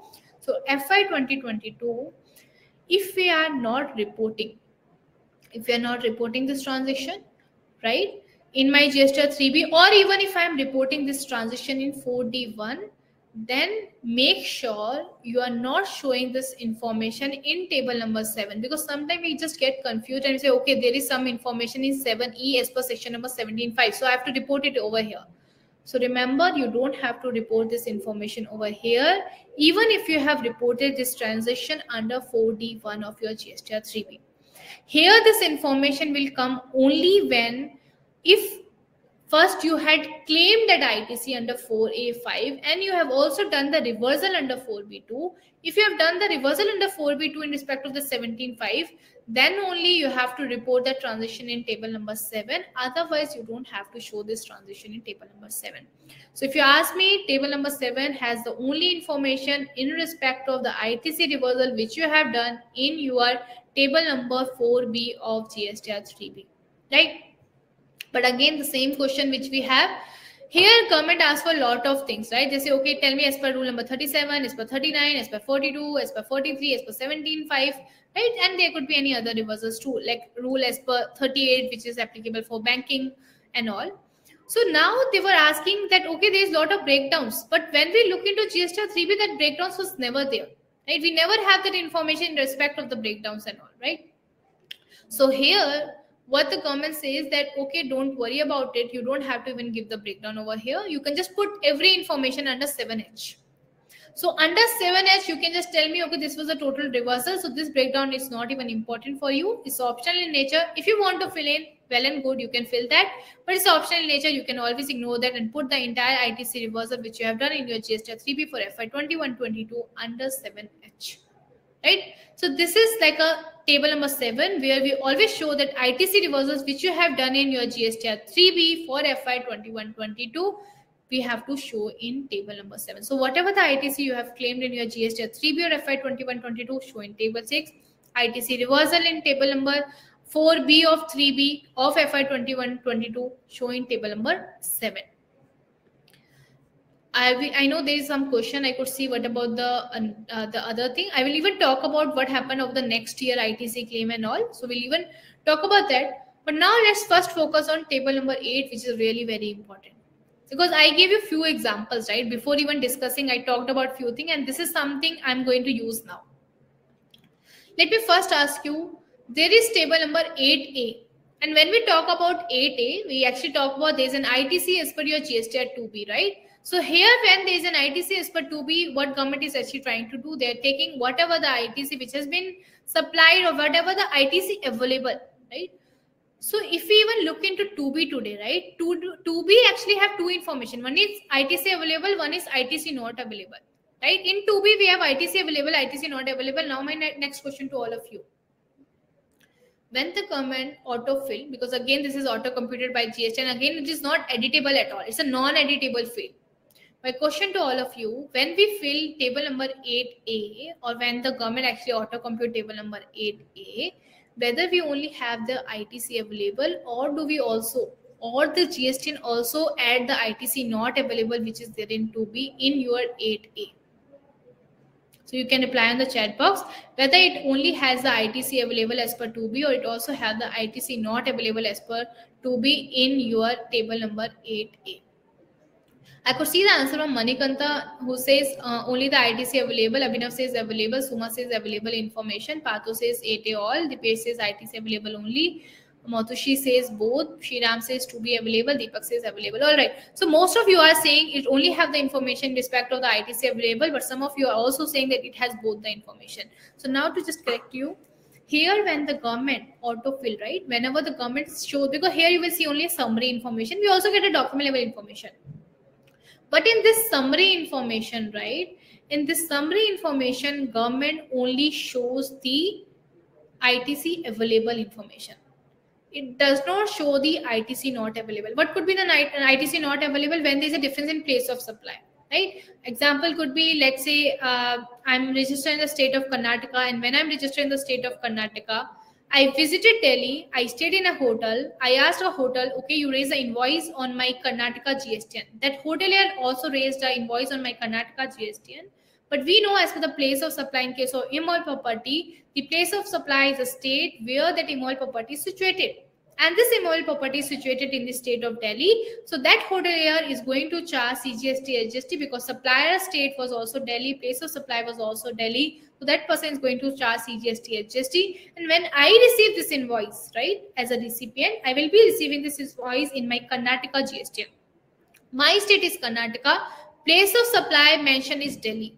Right? In this particular case, this transaction is considered as ITC not available, which means there's a difference between recipient place of supply and the place of supply mentioned by the supplier. So this is ITC not available. And if you ask me whether that information comes in table number 8A or not, my answer is no. Wherever there's a difference in the place of supply, this information does not come in table number 8A. Now, government never. So whenever they compute the summary over here, they never show this information. Right? Now, let me ask you second important question. And other reason could be the ITC not available because 16.4, which is time barred thing. Let's say there was a supplier who has filed his March 2022 return on 1st December, right? There also that information will never come here, right? So that's a time barred thing where again this information will never come in table number 8A. Let me ask you another important part. Can there be a transaction in my GST-2B? Let me ask you about 2B first. Can there be a transaction in my GST-2B where the supplier files B2B invoice, but that transaction is covered under reverse charge, and that person marks that as an RCM? So whenever you receive that invoice, you see that the RCM has been marked as Y. Can there be a transaction by the actual seller who says that this particular invoice is covered under reverse charge, and you are able to see this invoice in your GST-2B under reverse charge? I could see answer from Partho. Partho says yes. Suma says yes. Manikantan says yes. Sushil says yes. Subhash says yes. So all right, everyone is saying yes, and which is again the correct answer. So we are saying yes, there can be a B2B transaction which is appearing in my 2B, but it is covered under reverse charge, which is perfectly okay. In 2B, we always get this information. My question is whether in 8A summary, the invoices which was covered under reverse charge comes in table 8A summary or not. Vikas says no. Sushil says yes. Prateek says no. What about others? Satish says yes. Raji says yes. Subhash says no. All right. So some are saying yes and some are saying no. Again, the answer over here is if the transaction is covered under reverse charge, that will never fall in 8A.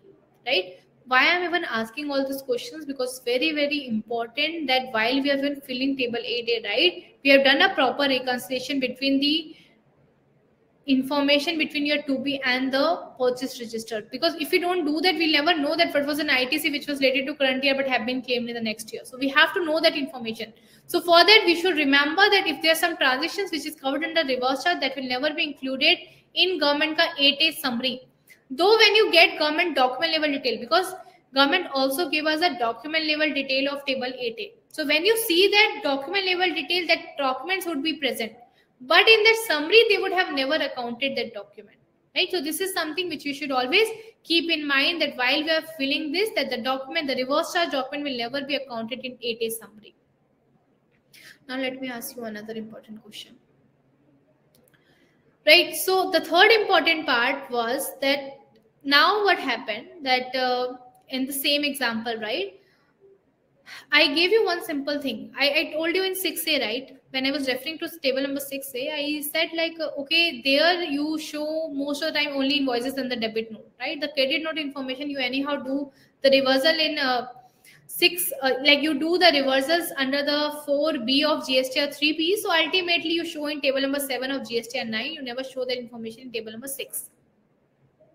My question to all of you again here is, when it comes to table number 8A, summary by the government, whether you only have the sum of invoices and the debit note, or you have invoices plus debit note minus credit note. Abhinav says invoices, debit note. Manikanta says including credit notes.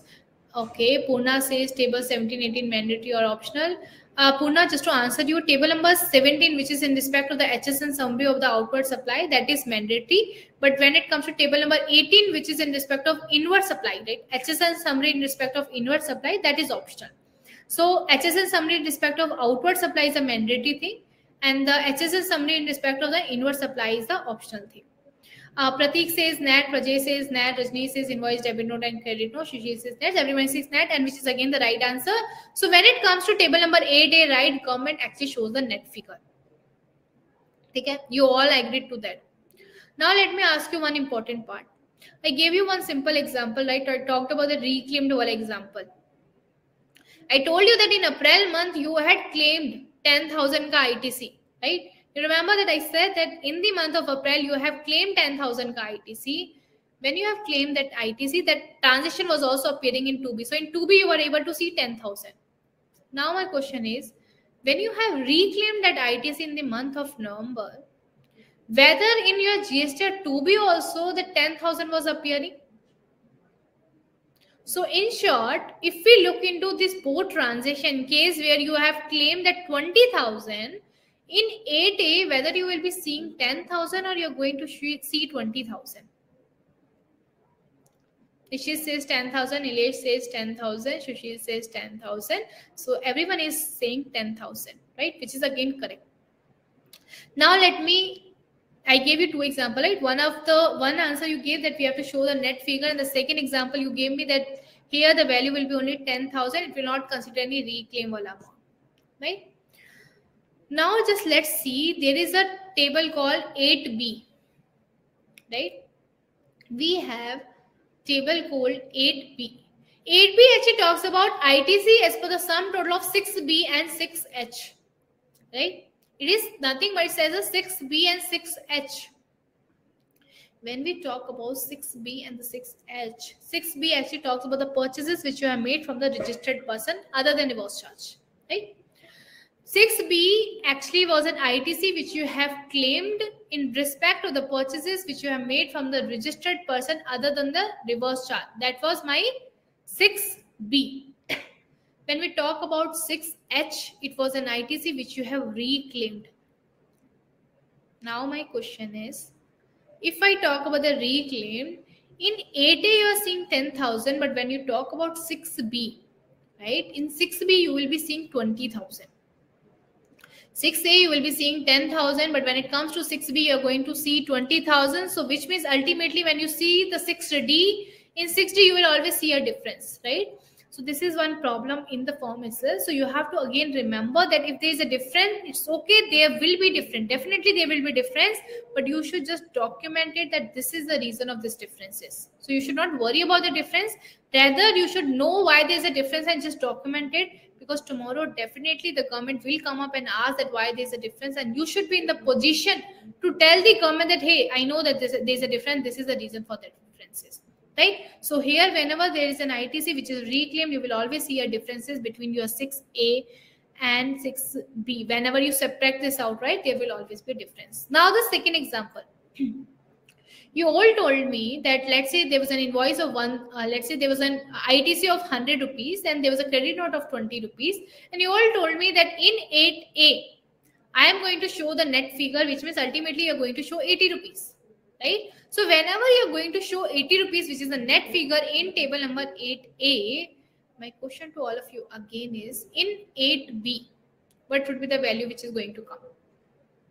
8B is going to come from your 6B and 6H. So my question to you is, I have an invoice of, let's say, 100 rupees. I have a credit note of rupees 20 rupees. In 6A, I'm going to show 80 rupees. What would be the value which is going to come in 6B? Manish says 80, Nilesh says 80, Nishi says 80, Sushil says 80. Abhinav says 100, Subhat says 80, Linesh says 80. Okay, so let me remind one important part, right? You remember that when we talk about 6A,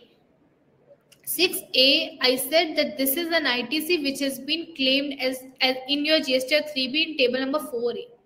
4A only talks about your invoices in the debit note, because when it comes to credit note, if you are auto computing this basis your GSTR-2B, the government consider the credit note under the ITC reversal, which is they consider that under 4B.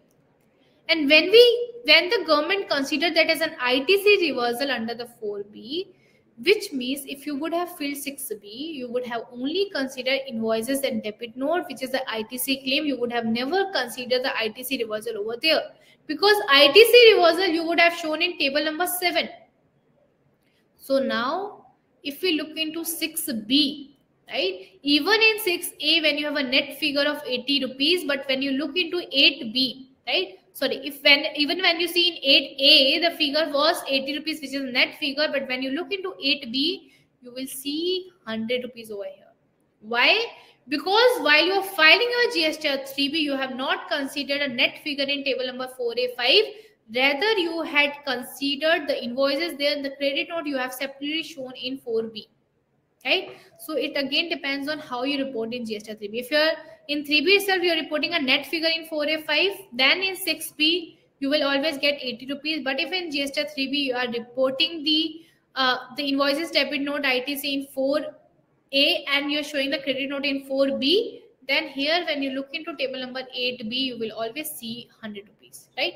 So that was an answer over here. So which means again, there would be a discrepancy between 8A and the 8B. And again, this is a genuine reason that there can be discrepancy, but you have to again make a note that this was a discrepancy and I know this discrepancy is because of the credit note. So that note you have to make it, because even if tomorrow department comes with the notice, you should be in a position to explain that this is the reason, and this ITC reversal is already made in table number 7.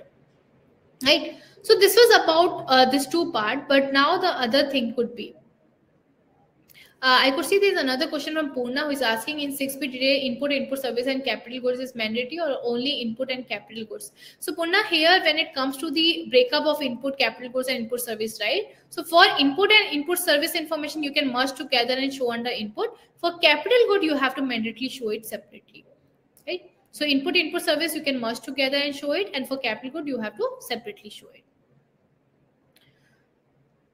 Now the another part over here is, right, now it's 8C. I think this is one of the difficult thing where most of us don't even understand how to even fill table number 8C. So this is in respect of the ITC. See, now when you actually reconcile, right, when you reconcile take document level information. Why I was asking this, right? See, you have to actually reconcile the 8A document level information with your purchase register, right? You reconcile them. Remove all this reverse charge transaction. You have to again remove that part, right? After reconciliation, you know that this is an ITC which was claimed in same year. And if in 8A document level information you find that this is some documents for which I have claimed that ITC in the next year, that information has to be reported in your table number 8C. That was the main reason it becomes really very important that while you're filing your GSTR 3B, you always do a monthly reconciliation between your 2B and the PR and accordingly claim the ITC in 3B. So whenever you do a monthly reconciliation between your GSTR 2B and your purchase register and claim ITC, you will always have a documentation trail of what ITC is actually claimed in your GSTR 3B. Right? So whenever you have a documentation trail, you would know that this is an ITC which is appearing in my 2B, but I have claimed this in the next year. When I'm saying next year, from your April 2022 till October 2022. So whatever the ITC you have claimed from April 2022 till October 2022 in relation to the ITC appearing in 8A has to be shown in table number 8C. Right? So this is the information which you have to report over here. So this is a kind of a reconciliation department is trying to do. There can always be a difference here in 80. So it can be a positive difference as well as a negative difference. And I gave you a few examples, right? Where there will always be a difference, but you should always be in a position to explain the differences, right? Having difference is okay, but not knowing the reason for the differences is a problem. Because definitely we know whenever there is a differences, department will come and issue you the notice. But whenever they come up, you should be in a position to reply that, hey, these are the documents which I know that I have claimed in the next month. These are the documents I have not even claimed. So that information has to be shown here. And if there was some ITC, right, here, which is coming in D and you have not availed, you have to show it over here. If something was ineligible, you have to show it over here. Like many times, as I gave you an example, right, 2B, for example, that food and beverages thing was coming. You never claimed it, you never reversed it. Right, you never reported that entry, so that information will automatically be coming under differences because it will never be falling in 8B. Right, I purchased some more. Let's say I purchased some food and beverages for, let's say, 10,000 ITC amount was involved. That food and beverages amount will be appearing in 8A, obviously, right? Because the supplier was compliant, he filed it. So 10,000 was coming in 8A. In 8B, since I've never claimed it, I never reversed it. I'm not going with that August changes because there I am going to treat it very differently. So in 8B, because I never claimed it, I never reversed it, the ante is never going to come in 8B. Right? I will never claim in the next year also. So it will never come in 8C also. So that 10,000 rupees should directly fall under my 8F. Right? So that information has to be shown in table number 8F. This is how I have to report. Similarly, if there is some IGST which have been paid on import of goods, right? So if there is some IGST which has been paid on import of goods, that has to be shown under 8G. And then we have to again show if there is a credit which has been availed. So that information has to be shown in table number 8H. Ideally, there won't be any differences between G and H, but it can be a differences because if, let's say, if I have imported something where I cannot claim ITC because it's an ineligible ITC, there I can have a differences, but most of the time you will never see a differences between this. So this was about table number 8, that how exactly we have to fill table number 8.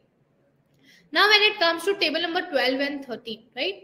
So table number 13 is nothing, but this is in relation to that ITC which you have availed, which was related to your current year, but you have claimed in the next year, right? There can always be an ITC which was there in the current year, which is appearing in 2B, right? There was an ITC which was even appearing in 2B, but let's say you have received the goods in the next year. Let's say 31st March 2022, there was a supplier who had issued an invoice. And when this supplier have issued this invoice was appearing in 2B. When this invoice was appearing in 2B, you could not claim ITC because you never recorded this entry in your purchase register, right? Since you have not received the goods. So that entry, right, that information was related to your current year, but you have claimed in the next year, so that you have to show in table number 13. Similarly, if there were some reversals which you have done, right, there can be certain reversals which was related to current year but have been done in the next year, that has to be reported in table number 13. One could be one case could be, let's say, because of the rule number 42. Because of rule number 42, every month I do certain reversal, but then I have to recalculate every transaction, right? When I recalculated, let's say the differential part I have done in month of April, right? So if I have done that, then that information has to be shown in table number 12 over here, right? So this is how I have to fill different tables of GSTR 9. Now it's time for the case study.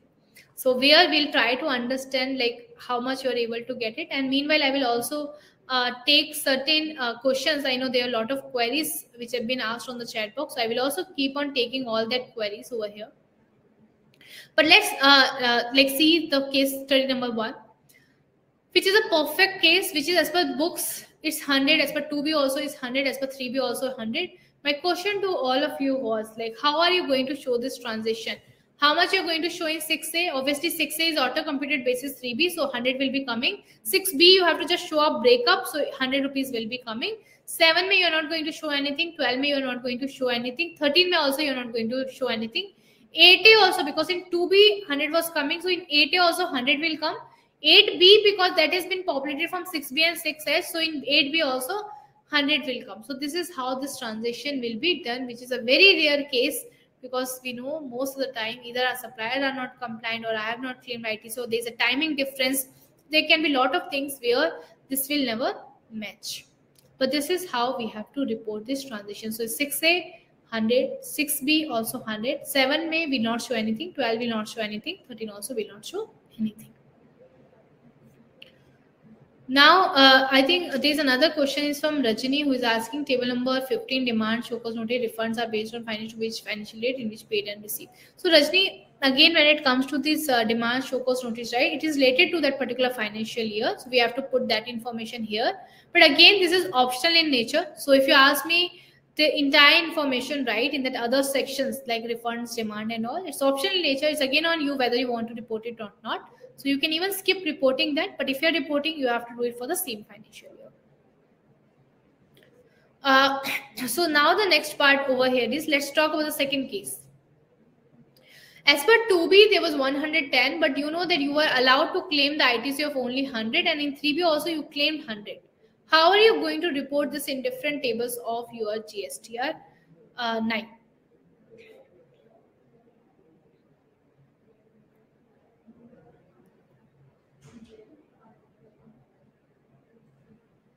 I could see the answer from Abhinav. Abhinav says table number 600. What about others? Deepak says 100. Ravi says 100. So if you ask me, right, again in 6A you will see 100 and 6B also you will see 100. 2B you will be getting 110, which you can always show that there is a 10 rupees ka differences, and you can say it's an ineligible ITC because it was never allowed to be claimed. Now let's talk about the other example. The ITC was available in the books of account, but you claimed less. It can also be cases that where you have not claimed the ITC, right? Now question is, how are you going to report this transaction in the different tables of GSTR-9?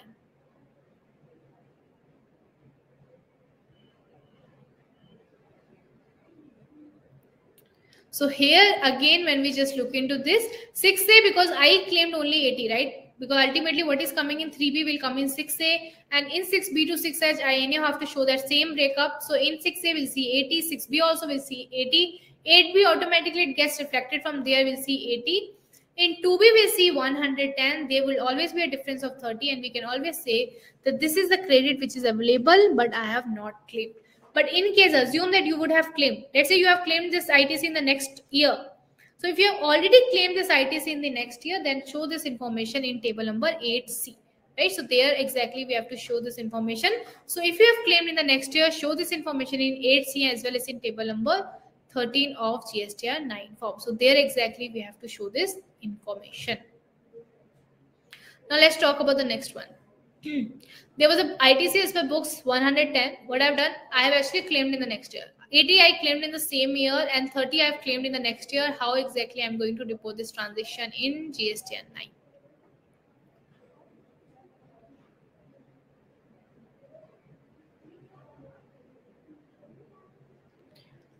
So here, okay, I am not getting any answer.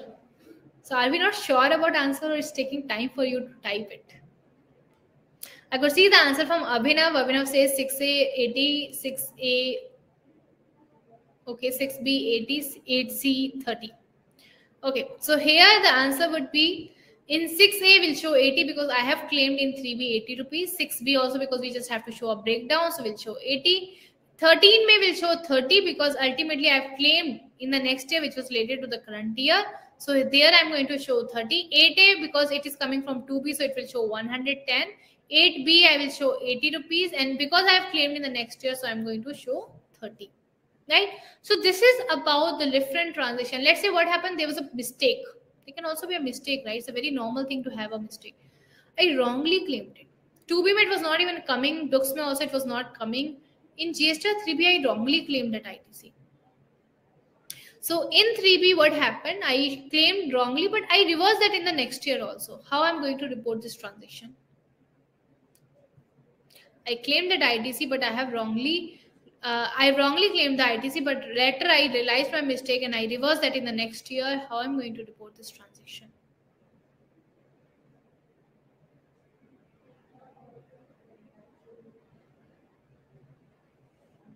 Okay, Abhinav says, I think liable to pay any interest. Maybe Abhinav, it again depends on your liability. So if you have not utilized that ITC, then you don't have to pay any interest. But if you have utilized also this ITC, then yes, you have to pay the interest. Okay, so I'm getting different answers over here. So just to answer you, see in 6A, right? 6A, since I had claimed this ITC in FY 21-22, automatically the GST will auto-populate and will show 100 rupees. 6B, because I just said you have to just show the breakdown. So you just show 100 rupees here. Because in the next year, I have done the reversal. So in table number 12, you will show 100 because this is in relation to the reversal which has been done in the next year, which was related to current year. So in table number 12, you just show 100 rupees. 8A, nothing will be coming. 8B, automatically 100 will be coming. 8C, you will see a minus 100 ka difference, right? So that difference is okay, but you have to make sure that the difference amount you have also shown in table number 12, right? So that is how you have to show this information. I could see there's a next question from Puna, which is asking table number 14 of 9C, expenditure recon for ITC is mandatory or optional. Puna, that's optional in nature. So that expense label details, right, which we have to file in GSTR-9C, that's optional in nature. So it's on you if you want to fill in or not, but it's optional in nature. So the next question is this one. As per books 110, as per 3B you claimed 110, but in 2B there was nothing. How are you going to report this information in GSTR-9? Meanwhile, I could see there's a next question from Vikas who's asking, can we carry the credit note difference in table number 6J, such as gross ITC in 6A and net ITC?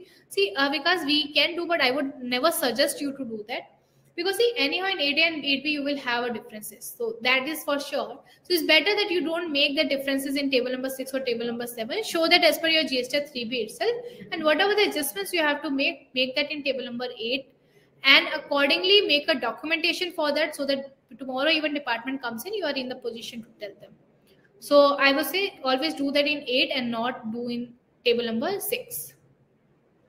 So I'm also receiving different answers. So what is the answer over here? Table number 6, because I claimed 110, I will show 110 and there will always be differences of 110 which will be appearing. And here, see, if we talk about FY 21-22, definitely you're going to receive the notice. And in future, you may have to even reverse the ITC in respect of this transaction, right? So this was in respect of the ITC thing, right? We talked about the liability, like how to even report the liability. We also talked about ITC, right? How we have to even report the ITC and the reversal in different tables of GSTR-9. So that is what we have even discussed. Now, maybe I will just ask all of you, because we also have a spillover effect. I will even take that, but before that, I want to see if you are able to understand this part. Were you able to now? If I ask you, can you fill your table number 4, 5, 10, 11 and table number 14 of GST-9? And you can also fill table number 6, 7, table number 8, table number 12 and table number 13 or not. And regarding the other table, whatever the leftover tables we have, right? Only table number 17, which is in respect of your outward supply, which is HSN summary in respect of your outward supply, that's mandatory in nature. But other than that, all the other tables are optional in nature. So you can always ignore if you don't even want to fill in. So you don't have to mandatory fill that information. Now regarding the outward HSN summary also, since it is mandatory from FY 21-22, one important part which you should remember, because we always say that, hey, anyhow, we have filed GST-1. And when we talk about we have filed GST-1, in the GST-1, we already filed this HSN summary. So when we file this HSN summary, the government already have this information. Then the government can anyhow auto compute this information. I'm assuming it's the correct information. So there you should remember, if for FY 21-22, the GST is not auto computing your HSN summary, the outward supply HSN summary. And the reason why they're not even doing it, because we understand when we look into April 2021 return period, that time while we were even filing GSTR-1 and we were filing that HSN summary, right, the rate of tax column was never there. But when we look into GSTR-9, there's a rate of tax column over there where we have to give the rate of tax. So for that April 2021, we never submitted the rate of tax level information in that HSN summary. So that information was never available with the GST also. So that's the main reason this HSN summary, the outward HSN summary, is not auto computed basis you have filed GST-1, because in the month of April there would be certain differences. But from April till from May 2021 till like March 2022, everything was sorted. But there would always be differences. You will see even when you try to create that HSN summary for your GST-9 basis your GST-1. So you have to always do that basis sale register, or you get that HSN summary for April month and then club that with the GST-1 ka summary. That is how you have to do this. Hope this part is clear to everyone. Now my next question is from Rajni. Suppose we have claimed ITC in 3B but later on not utilized and claimed refund, then how to reverse it? So if you have claimed that ITC but you have not utilized it, right? So if you have not utilized that ITC, you can always reverse it by showing this information in table number 4B. So in 4B, you can just show that information. So automatically that ITC will be reversed. Another question from Abhinav, who is asking, if non-GST supplier not reported in any 1 or 3B, do we still have to show in GST-9? Yes, Abhinav, we should show, because see, whatever we have missed reporting in either 1 or 3B, that can always be shown in your GST-9. But remember, you cannot claim ITC. So if you have forgot to claim any ITC in your GST-3B, you cannot claim ITC in your GST-9. But when it comes to liability, if you forgot to pay any liability in your GST-3B, you can always report that information in your table or in your GST-9. Right? So this is something we have to do. Another question is from Jyoti, who is saying import purchase IGST book but not reflecting in 2B next year. Up to when we can take IGST? Jyoti, in respect to the import of goods, right? Even if it is not reflecting in GSTR 2B, I would recommend you can still go ahead and claim ITC, because for claiming the ITC in respect of the import of goods, we are not dependent on the supplier, or we are not even dependent on 2B. You just have to you can just directly claim it, but there is anyhow a functionality which is already given by the GST where we can refresh this information from the IceGate portal. So I would just suggest if you can just use that functionality and accordingly claim the ITC. Right? Right, so this is some, I have taken some queries. I think there is another question from Prithvi, who is asking if any corrections are there in ITC for FY 21-20, and we should report now in October. Yes, Prithvi, because this is a time period and we all know that the government have extended this time period now from the this particular year, which is from FY 21-22. We can make any adjustments which was related to FY 2021 till October 2022 return period. So if you have missed any ITC which is related to FY 21-22, it's always good that you claim it now itself, right? So for any missed ITC, you should claim now in the October 2022 return period itself. That's the last chance for you to claim any missed ITC. And even if you have to do certain adjustment which was related to FY 21-22, you can always do it now. Another question from Devesh, who is asking FY 2021 ITC claimed in 21-22, where to show in table number 6. Devesh, if there is some ITC which is related to FY 21-22 and you have claimed, there is some ITC which is related to FY 2021 and you have claimed in 21-22. So Devesh, automatically that information will be reflected in table number 6. Right? So table number 6, if you know, right, what I said in 6A, you will see whatever the ITC which has been claimed in your GSTR 3B of FY 21-22 will come in 6A, and you just have to show a breakup over there. So if there was some ITC which has been claimed in 21-22, even if it is for FY 2021, that will come in table number 6, right? And you just have to show that breakout, which is in 6B. It automatically this information will come in. So I think I have covered most of the query, and some of the people are saying if we can just have another session for the remaining part. I know it's like too hectic for you to even gather for this 2 hours, continuously 2 hours. So now I think most of the things would be bouncing for you. But anyhow, we'll even take a next session. So if you want, we can have a next session for the same. And regarding the spillover effect also, right, we'll do one thing. We'll just share this PPT with all of you.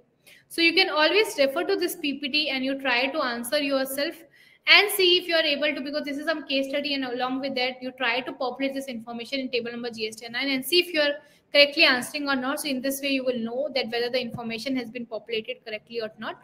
So this is one way of doing that. So we'll anyhow share this PPT, and I know that most of you have already asked for the PPT. So we will be sharing this PPT also with all of you. And in case still if you don't receive the PPT, you can please mail us at gstsupport@cleartext.in. So that's our mail ID. So we'll share the PPT with you over your mail ID. So our mail ID is gstsupport@cleartext.in.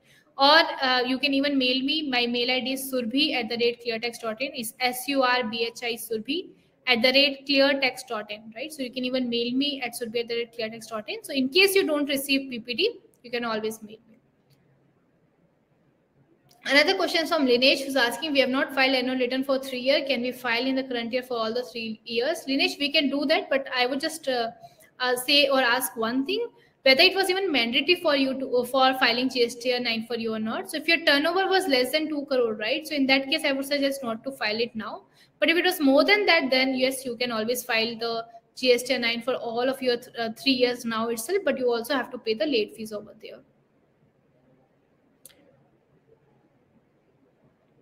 So if you have more questions, you can just please reply on the chat box so that I can answer your queries.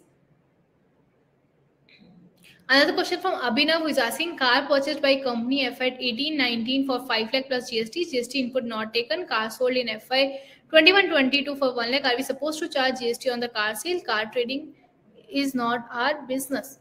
So Abhinav, like if you have not even claimed that ITC, right? When you have not claimed that ITC, you don't even have to charge GST on that.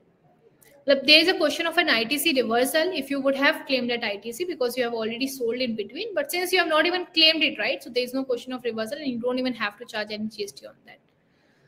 Another question from Divesh. If we have declared 2021 ITC in 6P, then 8A will show the differences. Divesh, yes, there would be a differences in 8A, but you also have to at the same time understand, right? In when we look into the 8A, right, there can be differences, but again when you're looking into a reconciliation between 8A and the 8B, right, 8B have an ITC which you have claimed in 3B, you also have to look into your previous year card table number 13 and table number 12, because this was some ITC you would have also shown, right? This is some ITC you would have shown in table number 13 that there was some ITC which is related to currently have been claimed in the next year. So then it will automatically match. So that is how you can actually explain this information to the government that this is some ITC related to the current year have been claimed in the next year.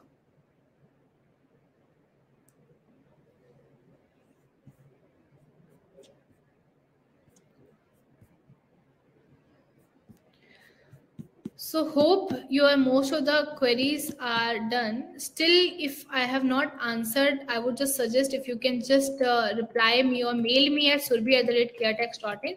So I will be happy to reply you over there.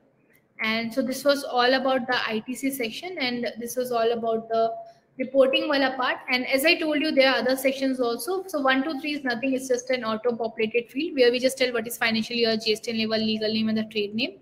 Then table number 14 is nothing but a differential taxes which we have to pay. Table number 15, it is nothing. It's a demand and refund section, but it's optional in nature. So you can even ignore that. Table 17 have become mandatory from FY 21-22. So you just make sure that you file this information in table number 17, which is related to HSN summary of outward supply. Table 18 is still optional in nature, and table 19 is applicable only when you file your GST-9 after 31st December. Right. So this was all about GSTR-9, and hope you understand and you know now how to even prepare GSTR-9. I know at some part I was too fast because I know that was not too much relevant. So where I felt it is not too much relevant, I was very fast over there. But still, if you have certain confusion, still if you have certain queries, it's always you can always mail us at gstsupport@cleartext.in, or you can even mail me at surbhi@cleartext.in. And regarding the PPT, we will also be sharing this PPT with all of you. Still, in case you don't receive this PPT, you can even mail me at surbhi@cleartext.in or gstsupport@cleartext.in. So we'll just mail it over there. Another question from Sudeep, who is asking, if I entered any figure wrong, will it treat as a final as there is no revised return? Yes, Sudeep, that will be treated as a final return. So it's always good that while you are filing your GST-9, you are very careful about filing your GST-9, because once you made any mistake, right, it's very difficult for you to revise that return. So you cannot revise that particular return.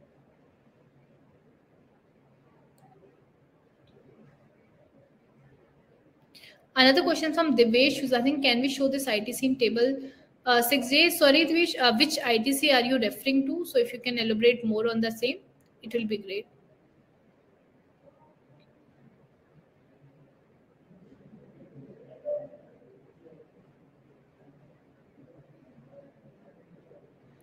Another question from Nishit, who is asking, if you have paid liability in the next year but correctly in GST-1 in current year, then whether that liability will appear in table number 4.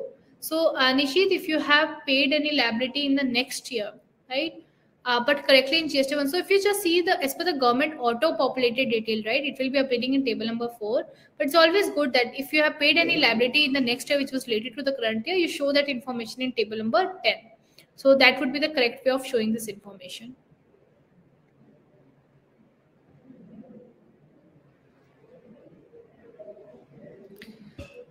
Right. So with this, I think there is also one feedback form which has been circulated, and I think you would be able to see that particular feedback form on your screen.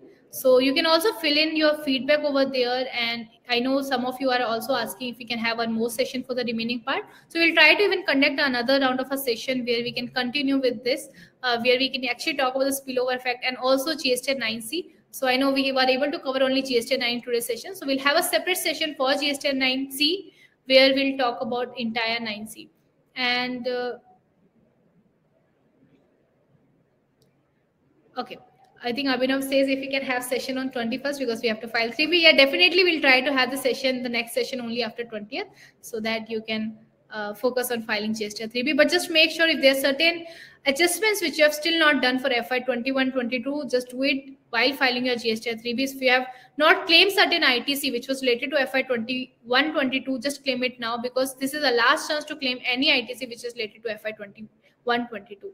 Right, so this is always advised, because in GST-9 form or through GST-9 form, you cannot even claim that ITC. So with this, we'll close the session. So thank you very much. Thank you for attending the session, and hope it was valuable for you, and I could add some value to your knowledge. Still, in case I was not able to answer any of your queries, please mail me at surbhi@cleartext.in, or you can mail me at gstsupport@cleartext.in. So I will be happy to reply you over there. With this, thank you very much.